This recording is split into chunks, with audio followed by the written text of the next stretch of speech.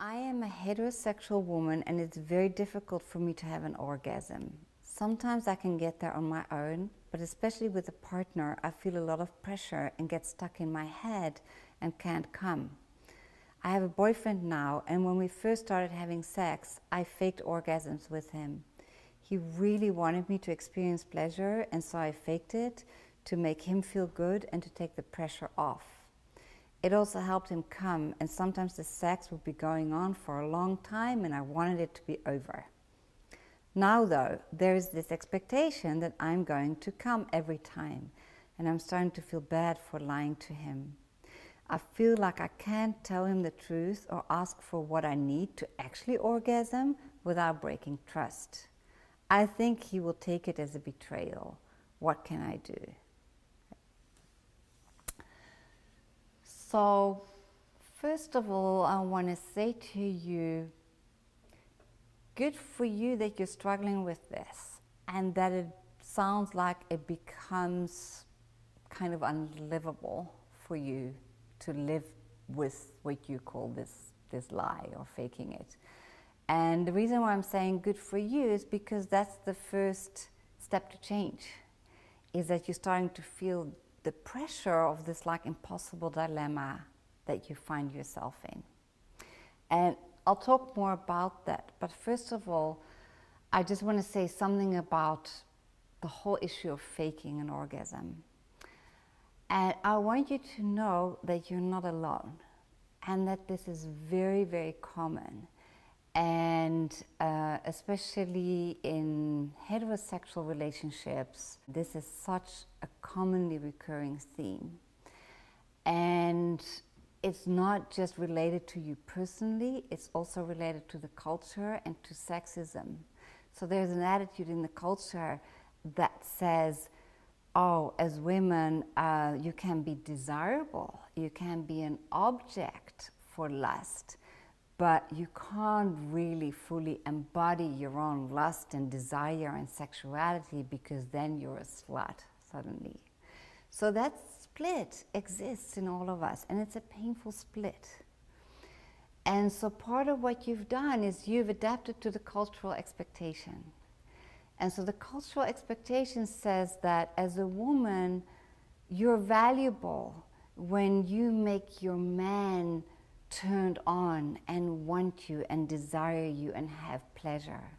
And so our whole sense of like self-esteem and self-value starts getting rooted outside of ourselves in the other instead of within ourselves. And that's a really painful experience to have. And the reason why I'm saying that is because you're using the word betrayal. And it's such a loaded word. And so the first thing I'd love for you to do is to do, irrespective of your partner, to do some soul searching around this whole issue of faking and around the part of you that only feels you're good enough if you perform for your partner. And also from your question, what I'm gathering, because you're saying sometimes you can have an orgasm on your own, but you know, it sounds like that's only sometimes.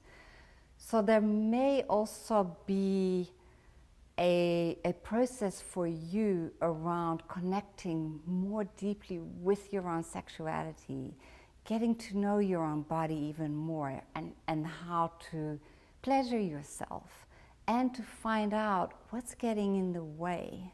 And there may be old belief systems that are getting in the way. It may be you needing to get to know your body on a deeper level. It may be a deeper process of giving yourself permission that you are allowed to enjoy your sexuality for yourself. So I think there's a process there, and I would recommend getting some help with that part. And I think that's the place to start. So you can start developing compassion for this whole process that you're going through and the pain of feeling like you have to fake it. And I think when you have more compassion for yourself, the conversation with your boyfriend will become easier and deeper. Because right now, it sounds like it's on the level of like this confession, Like, oh, I lied to you and I'm really a bad person and I feel so bad for lying to you. And, you know, that's a limited view of looking at it. You are trapped in a much bigger issue that I just explained that is bigger than just you. Okay, so first of all, I just want you to really get that. What's so painful about this is you're not actually getting sexual pleasure, or at least limited, because you're under this pressure of like performing for your boyfriend, and should I fake, should I not fake, all of this is going on. So actually you're not really free to really receive and feel the pleasure of sex and to really give it from your heart and from your desire. So the good news is there's a whole world of pleasure and intimacy out there that is still waiting for you to be discovered. And then let's talk about the dilemma you're in. So right now you're caught between either you're going to continue to fake orgasms and you're going to continue to feel horrible about that, and that's going to build up. And that's going to cause you a lot of anxiety and agony. Your other option is that you open up the conversation with your boyfriend after you've done the soul searching, and you talk to him about your dilemma and everything that goes on for you around the whole faking thing. And there is a risk in that. That is true. We can't fully predict how your boyfriend is going to respond to that. That is true. So in both cases, you're going to have anxiety. The difference with the second option is that you will be in integrity with yourself and you're growing. You're actually doing something that is way out of your comfort zone. And I think that will potentially greatly benefit your relationship, because the things you're bumping into in sex have to do with expressing your needs, expressing your desires, and expressing your boundaries and limitations. So the fact that that is difficult during sex means that will also show up in your relationship. And when you can start opening up this realm with your boyfriend around sexuality, it can open up your entire relationship to have a much more open and honest and deeper level of communication with each other about what you both need, what you both desire, what you both hope for, long for, what your limitations are, etc. So it can take your relationship to a whole new level. Now, you and your boyfriend might need some support with that, because there may be communication issues also in your relationship that may make it harder for you to say those things. I can't read that in your question, so I don't know enough to say that for sure, but it's possible. So again, if you run into difficulties around that, I would suggest just getting some help together with your boyfriend to deal with this issue.